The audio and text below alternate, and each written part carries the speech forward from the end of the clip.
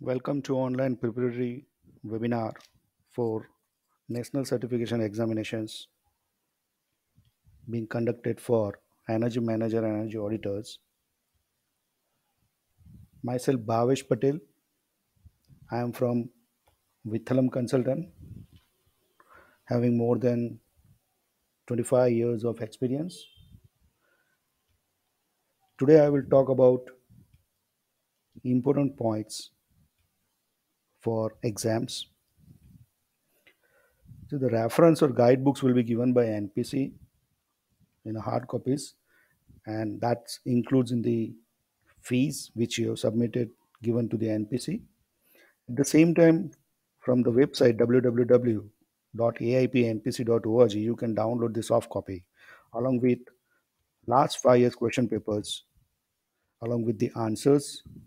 The same can be downloaded from the website. I talk about the books.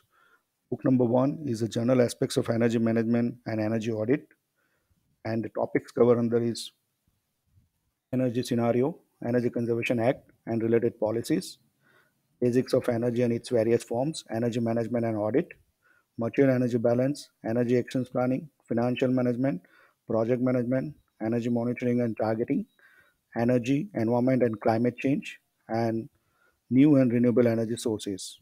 That is a syllabus for paper number one.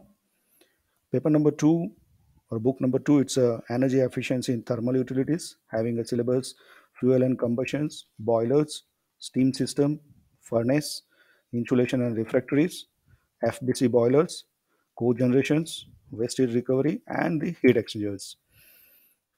For paper number three, book number three, it's energy efficiency in electrical utilities.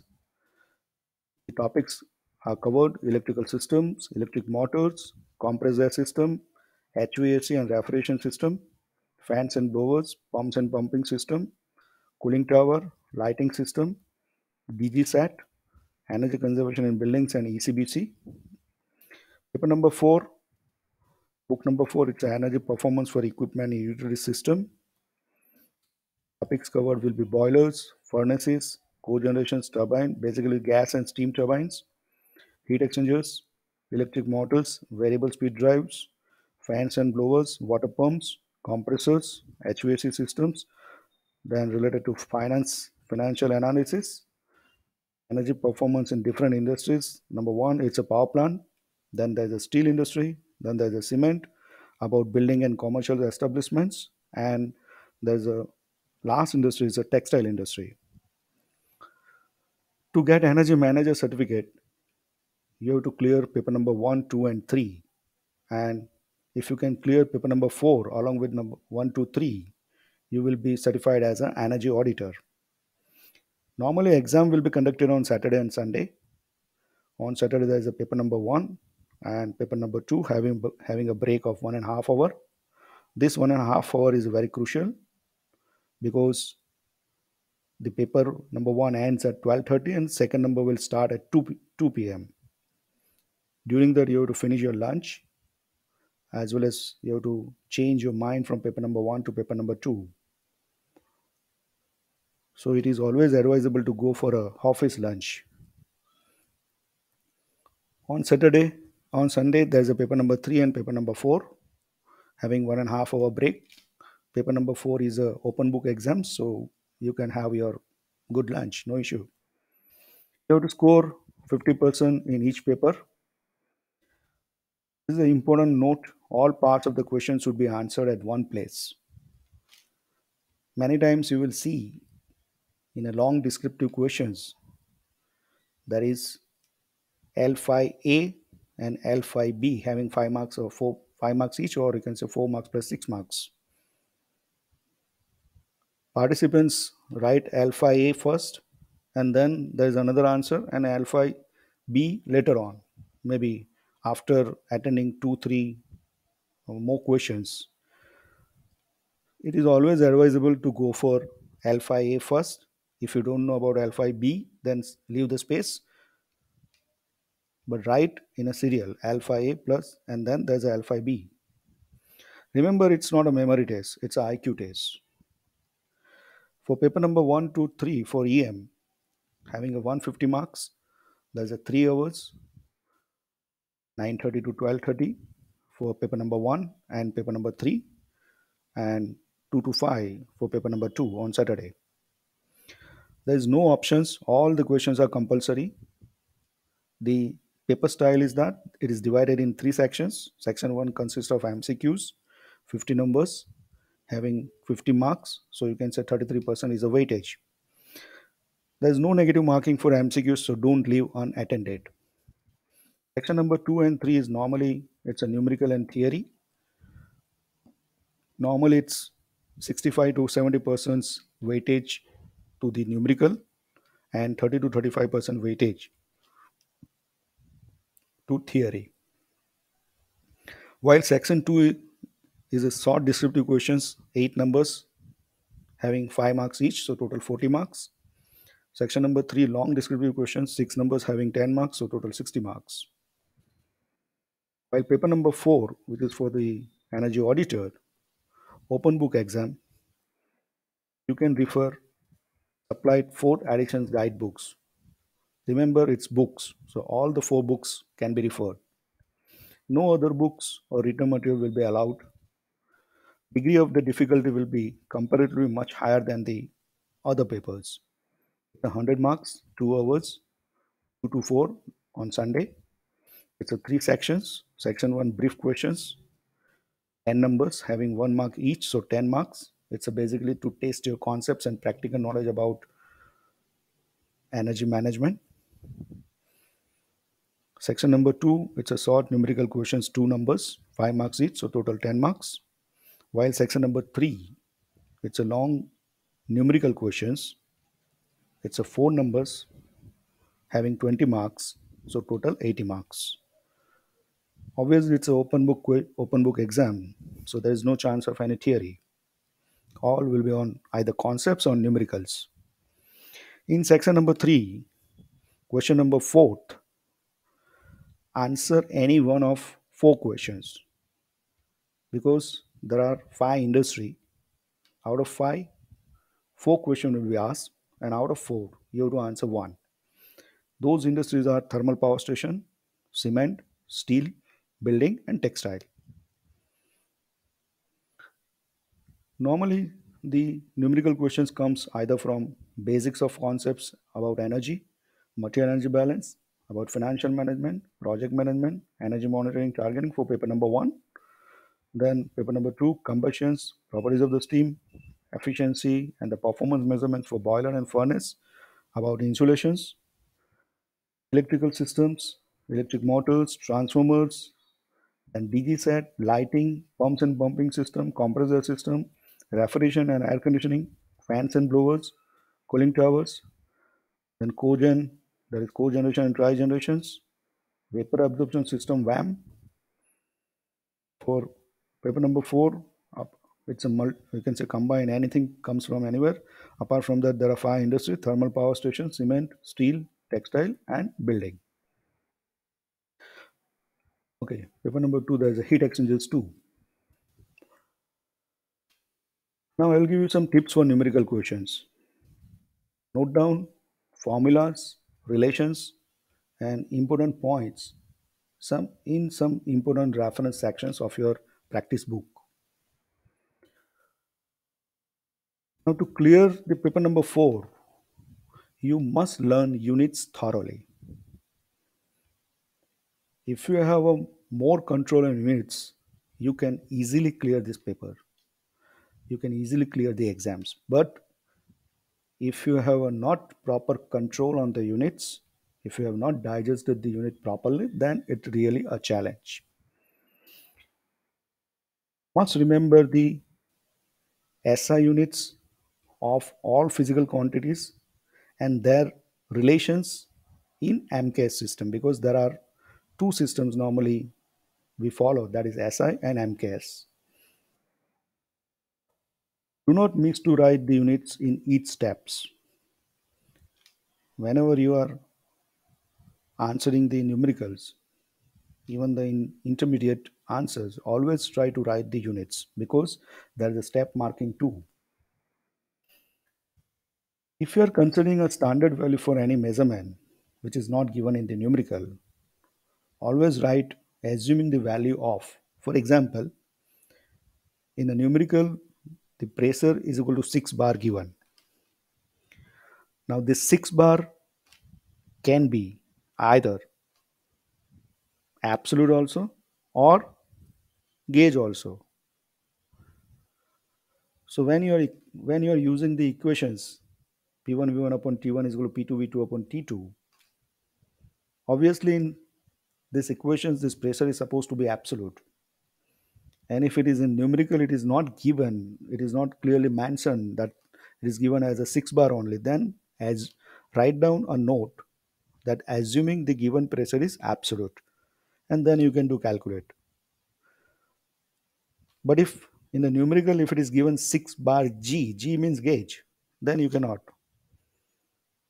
It's clearly given the in the numerical that the pressure given is the gauge pressures. Then you have to convert that gauge pressures to absolute pressures.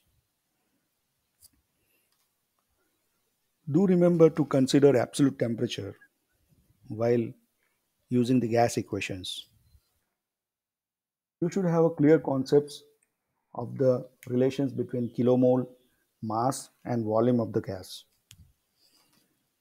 This is very important for combustion calculations.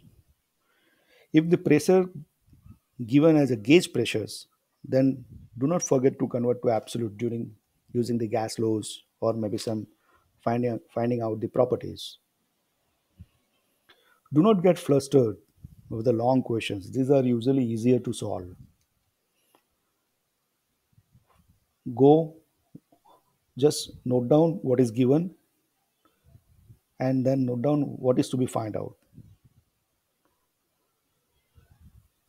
If the intermediate value of your while solving the numericals, if the intermediate value is coming less than 1, then take 4 decimals minimum. For example, the intermediate value is coming 0.98, then it is always advisable to go for 0.9856 for further calculations. Same way, if the intermediate value is greater than one value, let's say 1.2, then it is advisable to go at least 2 decimal, that is 1.28 or 1.23, so that your final answer will be more accurate. So this is a very important tip. For an intermediate value, you must have a 4 decimal intermediate value. If the value is less than 1, then go at least 4 decimal and then proceed the further calculations. If it is a greater one, then at least 2 decimals so that your answer will be more accurate. Tips for theoretical questions: prepare the answer of questions asked. Just go through the last 5 to 6 years papers and prepare yourself in your own words. From that, you can understand what kind of the theory questions will be asked. Because for theory questions, every book have a 300 pages, so you cannot remember. You cannot, you know, always prepare yourself for all the theories. But from each chapter, you can come to know that such questions can be asked in the theory. Remember, do not write large paragraphs. Write only the relevant points with bullets or some serial number, as what we do in presentations. Nobody has the time to read your story. Decide number of points to be given based on the marks allotted to the questions. For example, if the question is that write down the energy conservation measures in compressed air system, and if that questions has a 5 marks, then do not write more than 7 because there are 20. If you write your 20, you will get the 5. If you write 7 correctly, you will get the 5 marks. By writing more than 7, you are just wasting your time. Always try to add diagram whenever possible because diagrams speak more than the your words. Do not leave any question unanswered. Write something using your common sense or ideas because you have some years of experience as far as energy operations, maintenance, or you can say planning is concerned. This is a challenge. Try to write in clear and legible handwriting, which is a challenge. Your handwriting should be readable. Then there's a tips for MCQs. As I said, there's a 50 marks, 30% weightage in paper number 1, 2, and 3. There's no negative marking for MCQs, so don't leave any unattended. Now, those who are joining with us for online training for this BE, EMEA exams, we will give more than 1100 MCQs for the practice, a link on a Google form, chapter wise. Everyone will get user ID and the password. They have to just answer, open the Google form, enter your user ID and password, just answer. It will take hardly 15 minutes. You will get this course, which are the right and which are the wrong answer, and you will get the right answers for each wrong questions, whatever the wrong answers you are given, and it will take hardly 15 minutes. So if you do practice of each set at least 5 times, then your score in this MCQ section number 1 will be very good, and that score will give you the you will win the half battle. Now, from where to start learning? Start with book number 1, chapter number 3, basics of energy and its various forms. That's the basics fundamental. Then chapter number 5, material energy balance, before going for any chapter in any book. Obviously, you can go for financial management, project management, because it's related to some different topics, not the energy. Before reading any chapter in book number 4, same chapter is available in either book number 1, 2, or 3. That should be gone through first. Reason? In book number 4, it's straight away performance analysis. But concept clarity and the theory part is available in same chapter either in book number 1, 2, or 3. Now, those who are joining with online training program, my suggestion is that you should go through the course once, have some curious doubt and questions, because so that you will be ready to ask the questions. In book number 4, chapter number 16, pulp and paper industry, and 17, fertilizer industry, it's only for reference. It's not a part of the examination. So don't try to waste your time to read that chapters, even though you are working in pulp and paper or you can say fertilizers. Invest that time after the examination is over.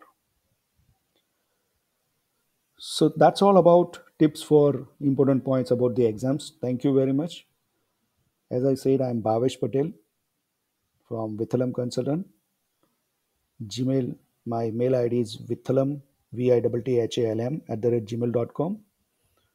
Those who want to take the advantage of online preparatory training, normally it will be conducted on every Sunday around 6 days into 7 hours, that is 42 hours for energy manager, and 8 days or 8 Sundays into 7 hours, so 56 hours for energy auditor.